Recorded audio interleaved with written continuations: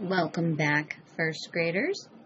Today we're gonna, in this session, we're going to finish our Frankenthaler abstract flowers, and we're gonna use the paper that we made earlier with the warm colors and the cool colors.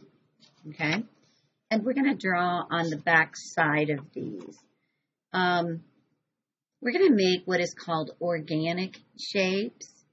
Now, shapes like triangles and circles and squares, those are geometric shapes, okay? But an organic shape is a shape that doesn't have corners, if you will, or it might have corners, but they're not, they don't define the shape, okay? So, like an organic shape is going to look something like that. That's organic. That's organic. You see what I'm saying? It's very loose and it flows. On the page. It doesn't have like corners, that might be considered a corner right there, but not really. Okay.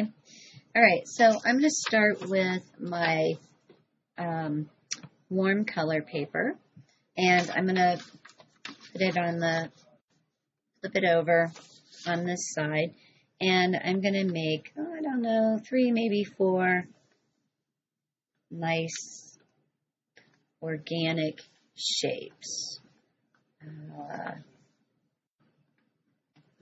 Okay, so let's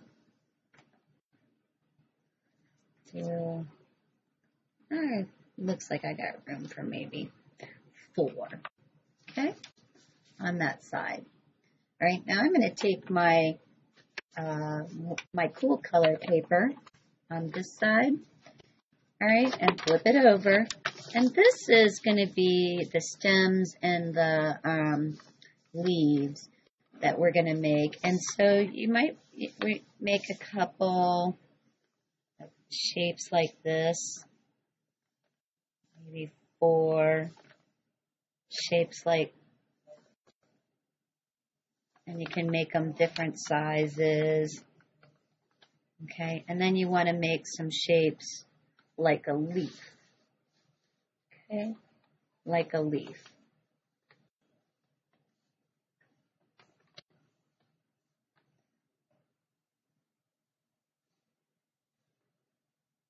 Okay, however many you decide you think you might need, and there'll be extra paper, so if you decide you need more, you can go back and get more. Right? So now we want to cut these shapes out. All right.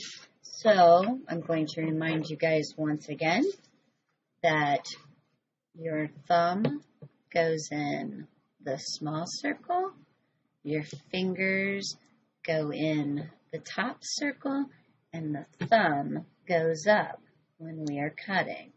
Okay, you want to try to use this part of your scissors as opposed to this part of your scissor. Okay, so I will be right back. You start cutting. I'll be right back.